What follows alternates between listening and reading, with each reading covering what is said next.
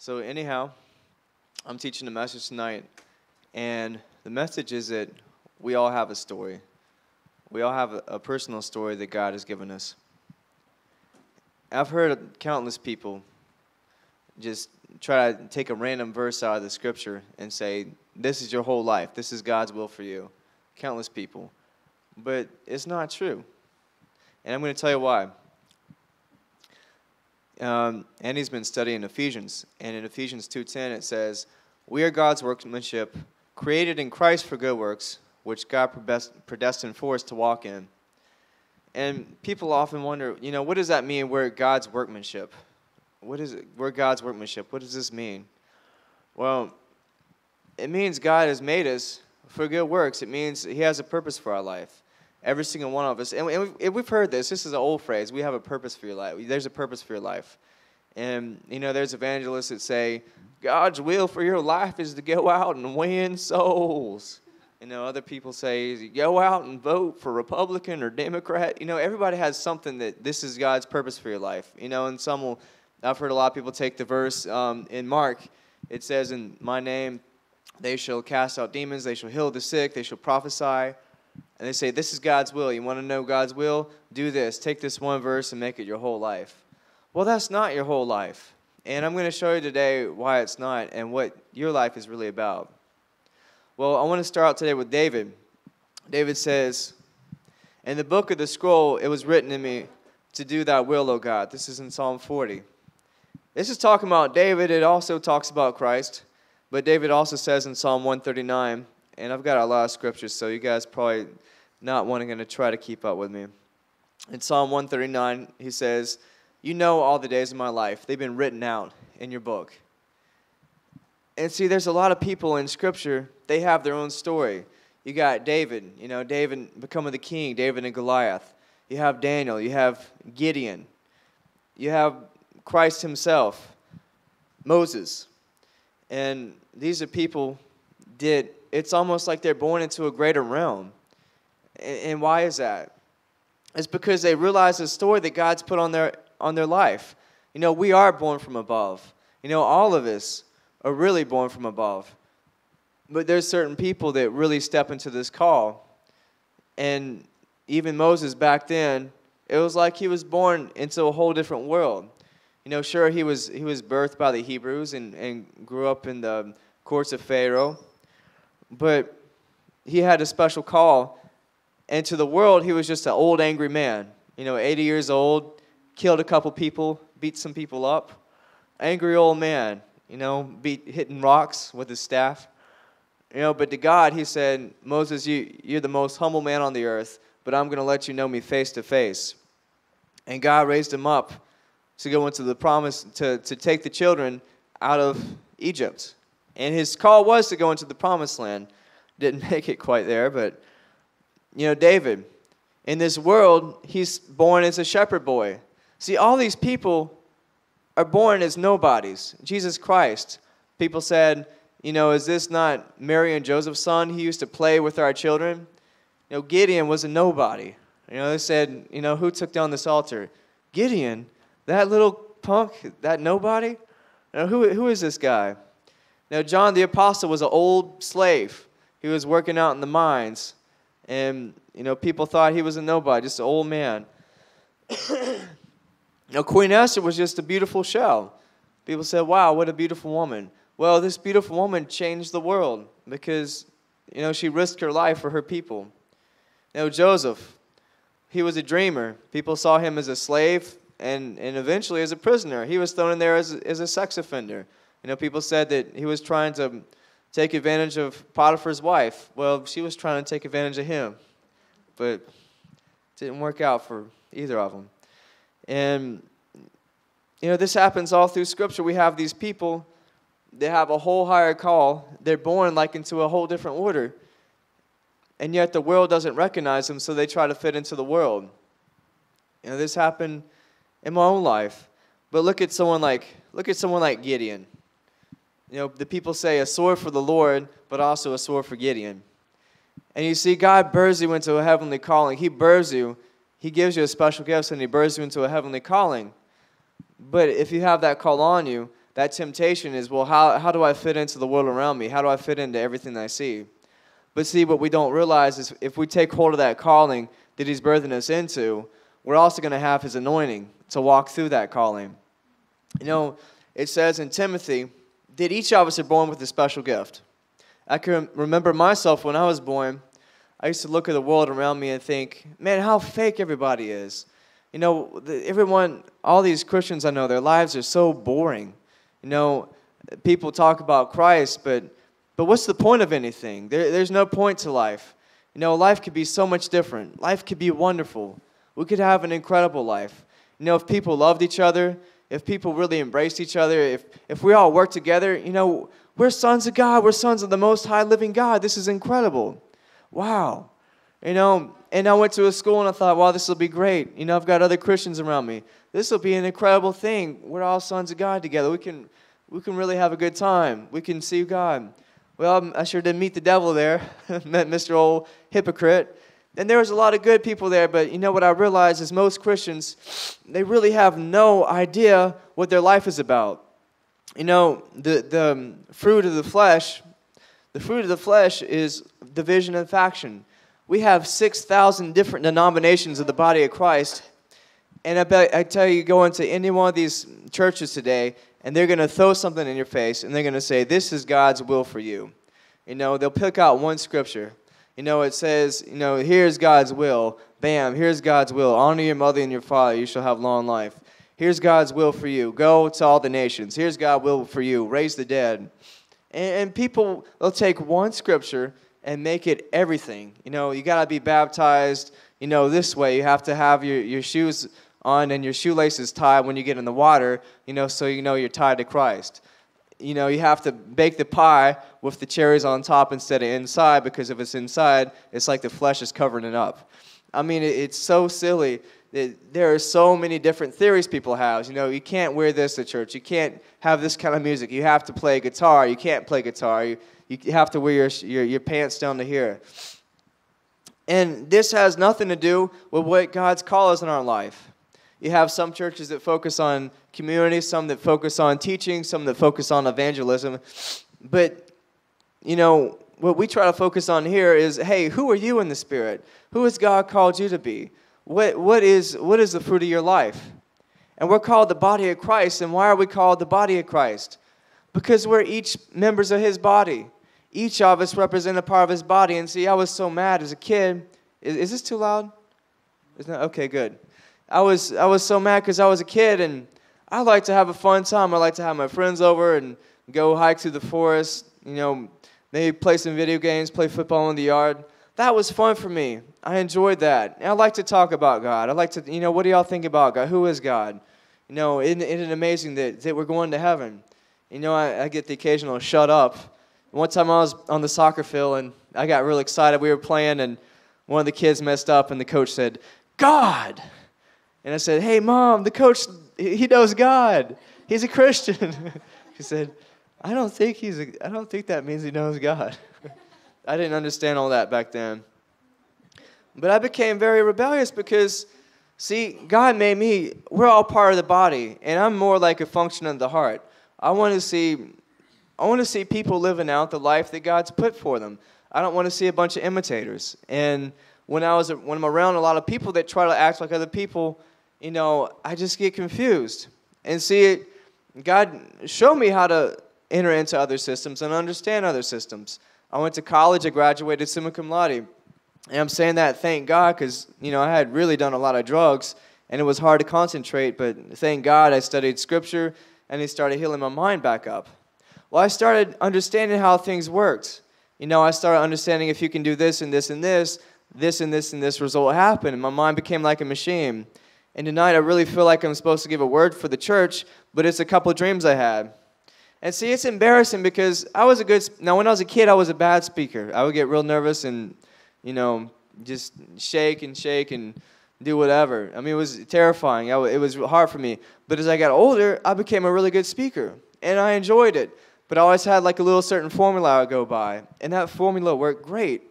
And see, you know, I love education. I love to see, you know, people get, you know, learning how to do like formulas and stuff. To me, You know, it's interesting. To a point, after 4 years of college, you're ready to be out of there. You're like, okay, this is enough. But I really enjoyed it. And so for me now to break that and not do that, the same formulas and stuff, it's hard. I don't want to because I feel like it's like, man, someone's taking my clothes off.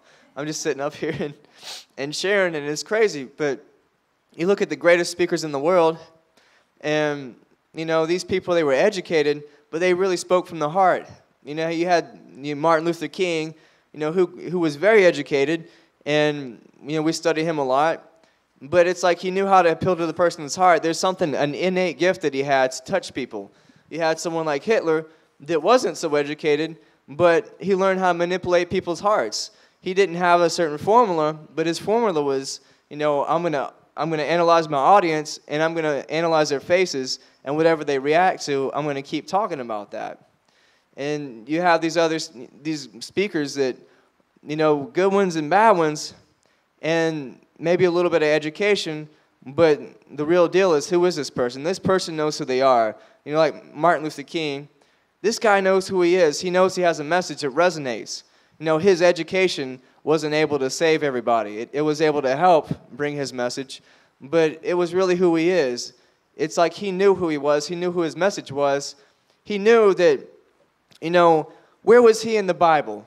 Well, he could look through and see, you know, God has anointed me to set the captives free. God has anointed me for justice. He knew who he was in the Spirit. Now, was he a perfect man? No.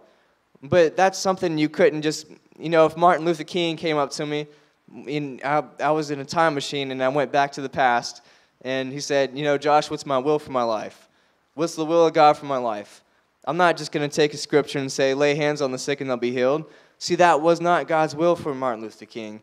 His will for Martin Luther King, go proclaim freedom to the captives. Go proclaim equality. Go proclaim this. I would give him the verses that would talk about his life, and each of us. Look, if we're going to find ourselves in the Scripture, in the Bible, we have to find stuff that excites us. You can't just grab a Scripture out of the Bible and say, this is me. No, God has made us each something, and we got to find who that something in somebody is. And guess what? You're going to be rejected too. You know, not by everybody, so don't get freaked out, but by a lot of people. You know, Christ came, and he was the cornerstone. Well, what happens when the Pharisees find out he's the cornerstone? No way, buddy. You're not the cornerstone in this church. And, you know, unfortunately, it's like when I went into this school and just was in a very religious environment, I had that feeling of, man, I'm not going to fit in. Anyway, what's wrong with me? You know, God, what's wrong with you? Why'd you make me like this? I don't fit in at all. Nobody accepts me. The only way I fit in is as a fighter, as a wrestler. But as far as this whole system, I don't fit in at all. What's wrong? And, you know, I didn't realize, you know, God made me above all this. God was trying to show me, you've got something to offer to these people. You know, you have a better way in your heart. See, we each have a gift, which is how we see the world. And I saw the world, and it looks so silly. It's like, why do people do these silly little prayers? Why do people sit here and act all religious and shake their hands and be nice to people, and then behind closed doors, they're totally other. They're otherwise. Well, most people would say, you know, that's how the world is, just deal with it. You know, I can't just deal with it. I say, you know what, that's disgusting. I don't want to be around anything that's like that. And we're all hypocrites sometimes. Look, I smile and then talk about other people sometimes, and God will say, Josh, you know what you're doing? Yes, I do, Lord. I know, but they deserve it. This person really deserved it. But I can't stand when I see people not being who God's created them to be. It drives me crazy. And it's like, you know, we don't have to live in a system like this. Look, this world, like King Solomon says, is insanity. Look at all the problems we have. We live in one of the greatest countries in the world, and yet we have so much problems with health care, with crime. It's not because we don't have the resources to deal with crime and health care and all this. It's because we don't have the right leaders. It's because we have a system that's insane, that has so many restraints on it, that nobody takes care of problems anymore. It's really sad. And so I had a couple dreams, and I want to share this. I feel like it's for our church. My first dream was I was going into the military, and I don't know what I was doing there. I just started dreaming, and me and this guy, this other dude is right next to me, and we're walking in, and in the dream, he's my best friend. I don't recognize him, but I look down, and his face is tattooed on my chest, and my face is tattooed on his chest, and it's all symbolic. I don't have anyone's face on my chest, but we go in, and I said, hey, dude, this is the military. We're going to have to remove these tattoos. He said, never, no way. We're best buddies. I'm keeping your face. I said, no, dude, we have to part here, man. This is the military. You can't do this anymore. And so I have everything like super organized. I have these 2 book bags, and I walk in there, and I'm like, this is the military. I'm going to do everything by order. And I get up to the front of the line, and the guy says, where's your bags? And I look around, and they're gone. And I thought, oh, my gosh. And I'm just freaking out. And it turned out that like some table had fallen on over them, and I couldn't find them. And I said, sir, I am so sorry. Look, I take full responsibility. This is my fault. I'll go to the back of the line. And he says, no, sir, we're dealing with you right now. Okay, sir, what do I do? And he said, what are you good at? What can you offer the military? I said, I'm a communication major. I can direct communications here. And so I walked away, and I realized, no, that's not what I'm supposed to do. And I walked back, and my answer was strange. And I said, look, I really want to be a sniper, but you know what? That's not what I'm supposed to do either. The military, you kill people, but you also heal them. And I'm really good at talking to people. If I had like a counseling position or a place where I can communicate with people, not as director, but just communicate with the people, that's what I need to do. That's my part here. And he said, okay. And he looked at my clothes, and he said, you look like a slob. You need to dress nicer. And I woke up, and I knew exactly what it meant. That friend whose tattoo was on my chest, and my tattoo was on his chest, he was like a schoolmaster. That was like my organization. And see, God showed me how to fit into the world system. He showed me how things work, how processes work. But he was saying, no, Josh, you and the church, you're coming into a more serious phase. This is like a military-like phase. And a lot of these things that were comfortable to, that you became real accustomed to, you have to let these things go now. So a lot of things in your life that God gave you, you're going to have to start to let it go. And this is something God did in my life. He sent me to school. He taught me how to, work processes and understand how society works and a lot of things. But he's saying, look, you have to let this go right now. I'm simplifying things. And those bags, I couldn't find them anywhere. And he's saying, look, when you're part of the military, everything is really simple, cut and dry. And you're entering into more warfare, but I'm going to make it simple for you. But for it to be simple, you have to let go of these bags. And you have to do what's easy for you. You have to do what I'm calling you to do, and that's it. And me being dressed like a slob, he's basically saying, don't let stuff get on you. Don't let, people you minister to and problems, don't take on all that stuff on you. You still have to have a good suit on. You have to not be stained by what's around you. You have to keep yourself, cleansed from all the other anxiety. Don't take other people's problems on you. And, that really hit me a lot. So I kept saying, okay, God, I'm going to do that. And the other night I had a dream. It was funny about my past and some good things. But at the end of the dream, I was at a Brazilian churrasco. We were making some beef. And my beef, I looked at it, and it was red. And I was saying, Daniel, I don't think I can eat this, man. I don't think I can eat this yet. It's not done. And this one pastor from Brazil was in the dream. Said, oh, I've got the fire ready. Let's put it on the fire. And so I started roasting it. But God was saying, when you look back in your past, and when you're dealing with problems today, make sure that you're not jumping to conclusions. That's like eating raw meat. It's like you're jumping to conclusions. It's like you have to rest, and you have to let the Lord cook it. And like when I look at my past, I have to realize there was a lot of good stuff there, but I have to see it through the Lord's eyes. I can't just take something and consume it before it's ready. I can't just jump to conclusions and things. So God is moving us forward, and he does have a military anointing for this church. Not that we're going to grab machine guns and go out, but it's like a seriousness. We really are moving into more seriousness. And in the military anointing, I see more purpose. It's like he's going to be starting to showing you guys, strategy, what to do with your life. And this is where we come to sonship. In Romans 8, you don't have to turn there if you don't want to, but at Romans 8, 14 through 23, I'm just going to paraphrase it. It talks about being led by the Spirit of God rather than being led by the spirit of bondage. And see, at Melchizedek Christian Church, we've been going through a process going from the law, which is the schoolmaster, to the Spirit, which is the Spirit, which is Jesus Christ himself, his Spirit. And coming into sonship, as it talks about in Romans, he's saying, if you suffer with me, you'll also be glorified with me. He's saying the whole earth, it groans for the creation, the creative process, and the freedom of the children of God. And as the earth groans, it says also we groan within ourselves. And so there's this part of us that's saying, man, I really want to be a son of God. And God's saying, yes, you can be a son of God. You're going to be freed from the decaying process of the earth. And see, we all have these fears. It's like, one thing God's telling me about this military stuff, this friend in my dream, that represents decay, and it has to be taken off of me. And so in my life, he's given me a lot of purpose. I have a lot of things I'm doing. Take, for example, my scripts, my study in German. Well, this friend of mine is like more like my mind.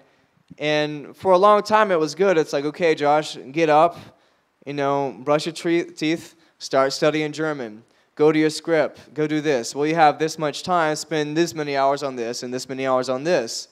And everything was real logical. And it worked for a long time. Well, today it's not working the same. And it's frustrating because he's saying, okay, I'm going to lead you. I'm going to lead you during the day what to do when. Okay, you have a passion right now for your scripts. Well, when I have that, I feel it, I work on it, I get it done faster, and I get it done better. But it's really tempting to go back to the old. But see, the old becomes like a torment. After a while, you move higher and higher and higher, and God says, okay, you're hitting the ceiling. Now I'm going to take the ceiling off, and the ceiling is your old friend. It's your logic. It's the way you're accustomed to do stuff. It's your day-to-day life, your shell. And that shell keeps me awake at night because I'm going to sleep, and it's like, okay, I spent 5 minutes doing this, 10 minutes doing this, I spent an hour doing this, I'm 36, let's see, how long will I live? I don't know, Don's 77 almost, he's doing great, so I might have half my life left, who knows?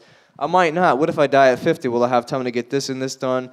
And I start thinking, in terms, not in hour or day, I start thinking in terms of year.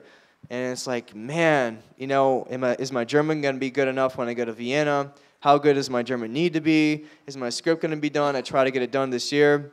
And I'll just stay up, and it drives me. And see, it's like no longer is it peace. It's a driving. And I can't sleep. I stay awake. And it's horrible. But see, God does want me to get the script done. But there's another drive that I feel, and it's a grace that comes inside of me. And it's like I'll wake up and I'll say, you know what, Josh, go outside today. Spend some time praying. Spend some time in the garden. Spend some time watching TV. Spend some time on German. But he gives me a grace. It's like it bubbles up. It makes it easy to do. It's a joy. And these two drives fight each other. For a long time they were friends. For a long time I could have both that real logical drive and I could have this spiritual drive. But you guys, our world is getting darker. And, some people say depending on who's elected, we're doomed. I can't tell you that's going to happen or not. But our world is getting darker. We know that. And the darker it gets, the more our light is going to shine, and the more we're going to move in the Spirit. Well, we're all pretty smart people in here, I hope. But God has something a lot higher than our intellect. He wants us to be led by the Spirit every single day. And being led by the Spirit and being led by the practical aren't always going to go hand in hand. You don't just throw the practical away and say, I'm going to be led by the Spirit and walk across the Cumberland River. You're probably going to die, or at least smell really nasty. It's a disgusting river. But day by day, God is wanting to take you guys from the ordinary, mundane shell of life and put you into the Spirit. Me and these guys have been studying every Tuesday about Elijah and Elisha. And every time there's a problem, Elisha does a miracle. Well, we don't have enough bread. Well, Elisha makes some kind of nut cakes and feeds everybody. Just like Christ, he multiplies it. Well, the axe head flew in the water. Elisha takes a stick, throws it in the water, and the axe head comes back up. Well, we don't have any oil. We don't have any food. Well, there's a miracle all the time. Elisha raised a man from the dead. And see, God, what he's wanting to do in our lives, he's saying, you're comfortable at a level, but I'm taking you to a whole nother level. If you really want to move in that place of prophetic and being able to hear God's voice, you have to let go of the practical in your life. Now, again, don't let it go all in one day. You'll know when he's moving you up. You're going to feel it inside of you. It's like a bubbling up. But when you feel it, don't go back to the old practical, because he's saying, Don, Luina, Morgan, I want you guys, just you three guys, not anybody else, no, everybody. I want you guys to come up to a higher level. I want you to be led by my Spirit every day. I want you guys to do miracles. I want you guys to prophesy. I want every place you go to be a divine appointment, to be in my grace. I want to teach you how to practically walk with me.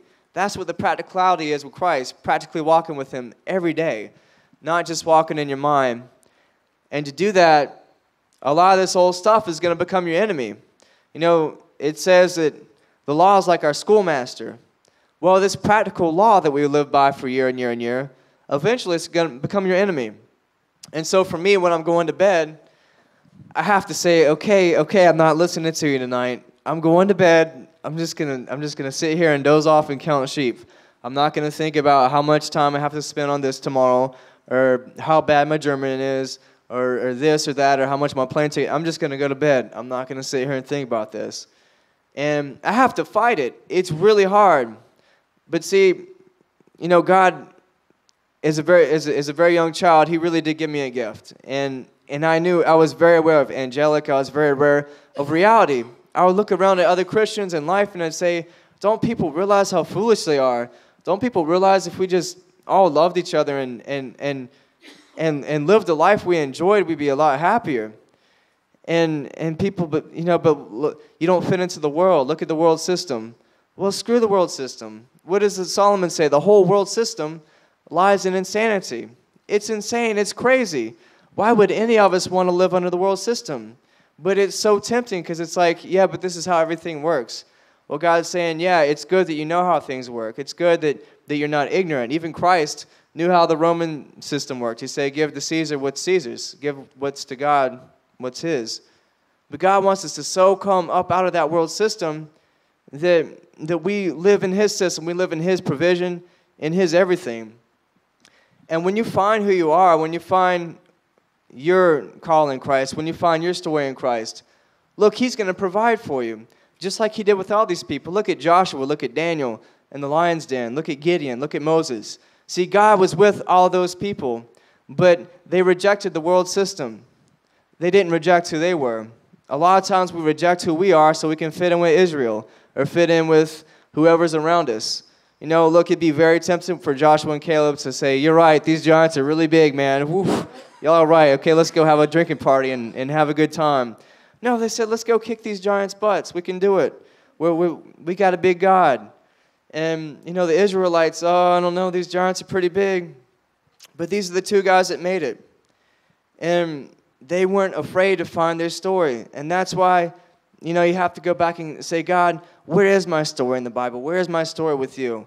Because when you find your story and you walk your story out, look, you may have a really hard beginning, just like Joseph in prison, or David, fighting Goliath, or sitting there with the sheep. But you're going to have a great ending, because when he anoints you, he's going to anoint you to be a king. He's going to anoint you to be a priest. And he's going to be with you. But you've been born from above. If you can find out who you really are and walk out that, look, he's going to put his angels around you. He's going to guard you himself. He's going to lead you where you're supposed to go, and you are going to find out where you're supposed to go. It's like when I was in high school, and, the people that could be more realistic with themselves are the guys that got the girls. But the other guys said, well, if I can be like that guy, I can get a girl. It didn't work, because the girl usually wanted the real thing. And a lot of times people say, man, if I can just do this and this, man, how many ministers imitate other ministers and try to be like this person or that person?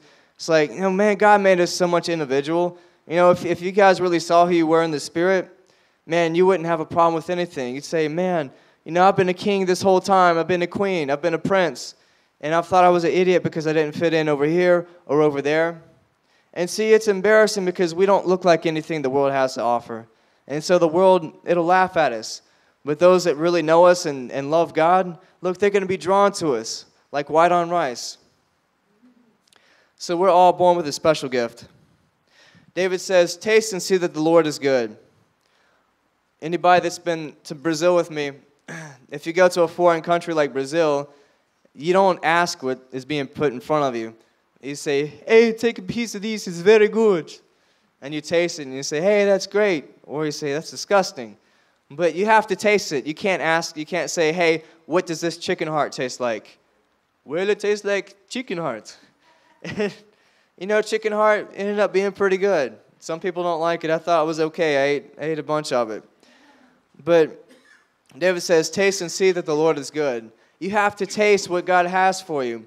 You can never sit there and think about, hey, this might be what it looks like, and sit there and ask God, what's it going to look like? What's it going to look like? No, you have to taste it. You have to say, God, let me taste what His life is.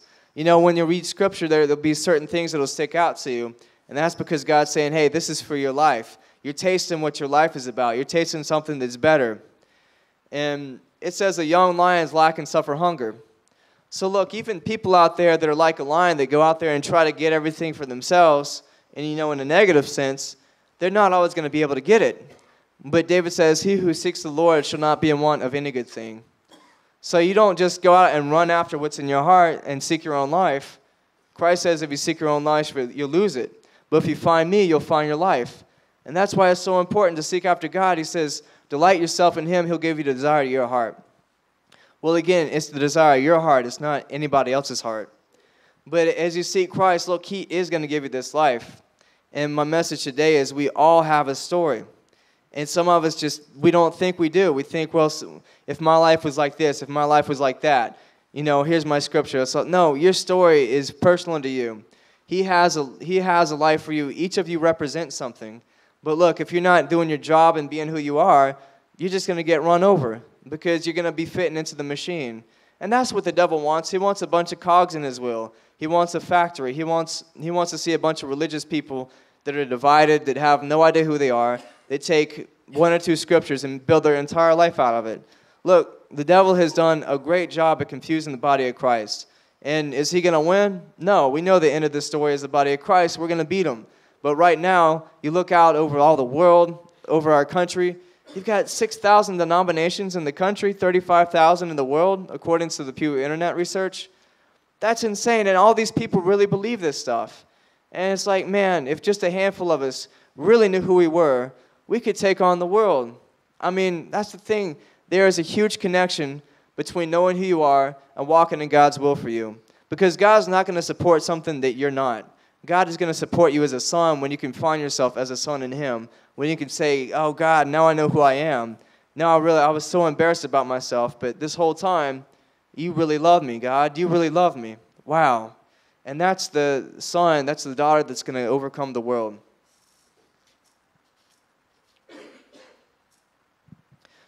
So to close the night, I want to pray for you guys. Oh, there's one more thing I want to say. I almost left it out. A lot of us have looked for our lives ourselves, and we say, you know, man, my life stinks. I don't like what I'm growing. I don't like my surroundings. I said that when I grew up in this real religious surrounding. I said, you know what? Everyone around me is miserable. These Christians are all miserable. I'm going to do my own life. I know God's good. Sure, I believe in God, but I also don't see God working in anybody's life. I see a bunch of sad people. I'm going to go have a good time. And see, that's who I am. God's made me as someone that wants to have a good time, that wants to see people walk in joy, that wants to walk in joy, that wants to explore, that wants to enjoy life. You know, God made us to enjoy life. You know, and that's part of my message. That's part of who I am. And, well, I enjoyed it the wrong way, but it should be enjoying it with the Pharisees. At least I enjoyed it in the flesh and had a good time and got to learn what not to do, you know, and didn't sit there and, you know, struggle the rest of my life. But, you know, I enjoyed the life the wrong way. Hey, Chris, how you doing? Hey, Lewis. And it was really sad because, I chased after these things, and I said, you know what? Why be miserable and sad like the rest of these Christians? I want to have a good time. And so I went out, and I did about every sin you could think of. You know, I didn't kill anybody, but I did about everything else. And I had a really good time. And I said, you know what? This is my life. I'm really happy. Thank you, God, for my life. Thank you, God, And you know what? I really was happy because I thought I've done something right. I'm truly happy. I am truly happy. Well, a couple, years into it, I overdosed, and that's not good, and I realized I've done something wrong.